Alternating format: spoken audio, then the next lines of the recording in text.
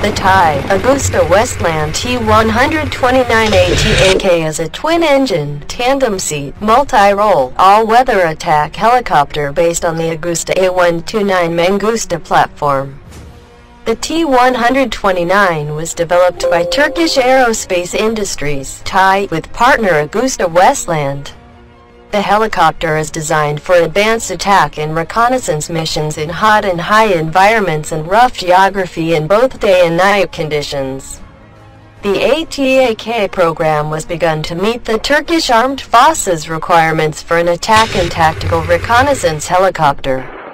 The T129 is the result of the integration of Turkish-developed high-tech avionics, airframe modifications, and weapon systems onto the combat-proven AgustaWestland A129 airframe. With upgraded engines, transmission, and rotor blades, it is in use by the Turkish Army and is being offered to other services. The ATAK program was begun to meet the Turkish Armed Forces requirements for an attack and tactical reconnaissance helicopter. Turkey announced on the 30th of March 2007 that it had decided to negotiate with AgustaWestland to co-develop and produce 51, with 40 options, attack helicopters based on the Agusta A129 Mangusta. It is to be assembled in Turkey by Turkish Aerospace Industries (Thai) as the T129.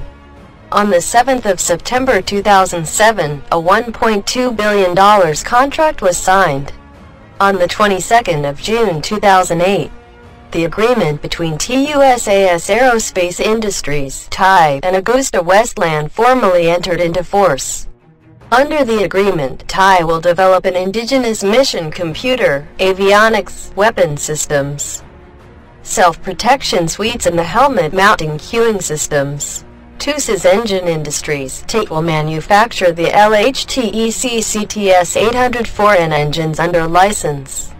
Under the agreement, Turkey has full marketing and intellectual property rights for the T129 platform. Turkey can export also the platform to third-party nations, excluding Italy and the United Kingdom. However, the T129's LHTEC CTS800-4A gives the United States a veto over any prospective export sales. The T129 is optimized for hot and high conditions. It has several key improvements over the original A129 in line with the requirements of the Turkish Army. The T129 will carry 12 rockets and developed UMTAS anti-tank missiles, Turkish indigenous development similar to Hellfire 2. The T129 features a 20mm Gatling-style cannon in a nose turret. It can carry a combination of 70mm rocket pods, Stinger air missile pods, and gun pods on its stub-wing pylons. On the 16th of July 2007, the Scientific and Technological Research Council of Turkey (TÜBİTAK), Matex and Savunma Sanayi and Bilkent University formed a consortium to develop an advanced millimeter-wave radar (MILDAR). Similar to the Longbow and the IAI ELTA radars, intended to enter service in 2009. MILDAR was successfully completed in February 2012. In 2007, it was reported that one helicopter will be kept by the Turkish Ministry of Defense and used as a test bed for systems development. The remaining 50 helicopters will be delivered to the Turkish Army. An optional 40 further T129 helicopters will be produced if necessary. These 50 T129s are to be designated T129B in November 2010. Turkey ordered an additional 9 T129 helicopters to increase its total ordered to 60. These T129s were for an urgent Turkish Army operational requirement and was built by Thai for delivery in 2012. 1 year prior to the delivery of the previously ordered 51 helicopters. These T129s are designated T129A, lacking advanced anti-tank missiles. As a result of delays, the T129 has entered service in 2014. In February 2019, Defense Industries (SSB) signed a contract with Turkish Aerospace (TUSAS) to develop a heavy-class attack helicopter based on ATAK. The new helicopter is to be named ATAK-2.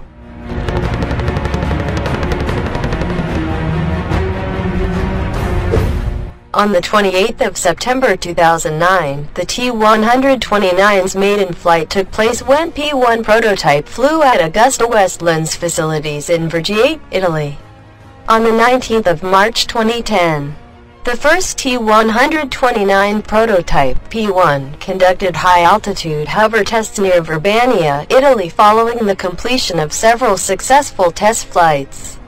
During the hover test, T129P1 lost its tail rotor at 15,000 feet.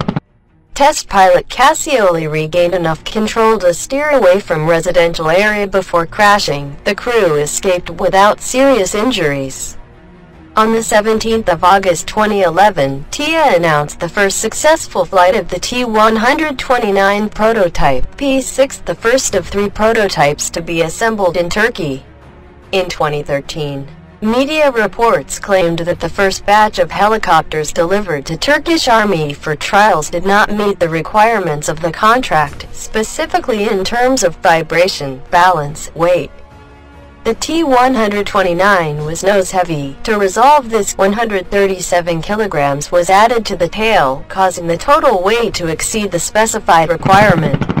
The higher weight may decrease the T129's service ceiling, which is detrimental for operating under hot and high conditions, like those found in southeastern Anatolia.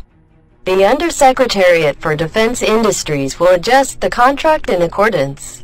Experts expect weight reductions as development continues. In August 2015, TIA formally delivered the batch of the first 9 T129 ATAK helicopters to the Turkish Land Forces after completing qualification testing. HAVELSAN developed a simulator system for the T129 and presented at the International Defense Industry Fair (IDEF) 2017. ATAK-2 made its first flight on the 13th of November 2019. Laser Warning Receiver (LWR) and electronic warfare suites are available in this configuration. It is planned to be delivered in mid-2020 after the tests to be held. In May 2014, the Turkish Army formally inducted the first 9 T129s into service. These initial rotor craft were to a less advanced interim EDHA model variant, intended to replace some of the aging ones in use prior to the introduction of the more capable T129B variant to service. On the 25th of April 2015, a pair of T129s were used in combat for the first time in a counter-terrorism operation in the Turkish province of Siirt. Delivery of the final EDH standard T129s took place on the 31st of July 2015. On the 10th of February 2018, during the Turkish military operation in Afrin, a T-129 of the Turkish Army was shot down by Kurdish YPG anti-aircraft fire in Kirakan district of Hatay province. It was later confirmed by the Turkish Armed Forces and President Erdogan.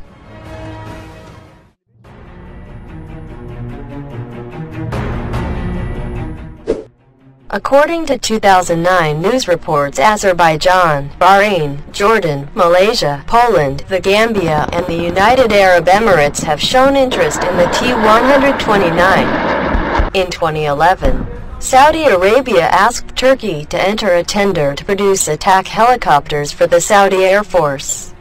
In July 2012, it was reported that the Philippines received an offer from Italy for Augusta Westland attack helicopters, either A129 or T129. In November 2017, it was reported that the Philippines was interested in ordering 23 attack helicopters, such as the T129 or others. On the 29th of November 2018, Chief of Public Affairs Arsenio Andalong of the Philippines Department of National Defense told Jane's Defense Industry that the T-129 was recommended for the Philippine Air Force. On the 18th of December 2018, Philippines and Turkey signed a Memorandum of Understanding (MO) with Thai for new T129s for the PAF. In December 2018, it was reported that the Philippines plans to order 6 T129 helicopters. No order had been placed as of July 2019. In January 2013, a media report stated that South Korea's attack helicopter competition included the T-129 in the final 3 bidders, with the Bell AH-1C Viper and the Boeing AH-64 Apache. However, the AH-64E Apache was chosen in April 2013. Media reports in February 2013 indicated Azerbaijan had ordered 60 T-129 helicopters, but it was later denied by Thai. In 2017, Pakistan and Turkey were in the final stages of an agreement to buy 30 helicopters, according to news reports. As part of this process, 3 T-129s of Turkish land forces took part in the Pakistan Day Parade on the 23rd of March 2018. On the 25th of May 2018, it was reported that Pakistan signed an agreement with Turkey to procure 30 T-129s. As of December 2018, the manufacturer has failed to obtain the necessary export permit from Honeywell for the T-129 with the LHTEC CTS800-4A engine, and the manufacturer is now seeking a replacement engine to enable Turkey to complete the transaction. Thai hopes to launch talks for the sale of the T-129 to the Libyan National Army and Polish land forces. In June 2018, a high-ranking military delegation from Morocco visited Ankara to meet TAI's representatives about possible procurement of T-129s. In September 2018, Brazil showed interest in acquiring T-129 with Army officials visiting Turkey. On the 26th of March 2019, TUSAS awarded 10 Brazilian Army pilots with Certificate of Achievement for their test flight with T-129 in Forte Ricardo Kirk, Taubaté. T129 ATAK and dual helicopter or early delivery helicopter. T129A is the combat support version equipped with a 20mm Gatling gun and rounds and can carry 70mm 2.75-in rockets. 9 T129s have been ordered. 6 helicopters have been delivered to the Turkish Army. The T-129s are to be upgraded to the T-129B standard. T-129B. T-129B is the multi-role version equipped with the leading-edge electronic warfare systems. 51 helicopters are to be produced, with 1 to be used as a weapons testbed. The T-129B is armed with a 20mm Gatling gun and can carry a payload of 8 UMTAS, 12 rockets and CIRIT, and 2 AIM-92 Stinger missiles.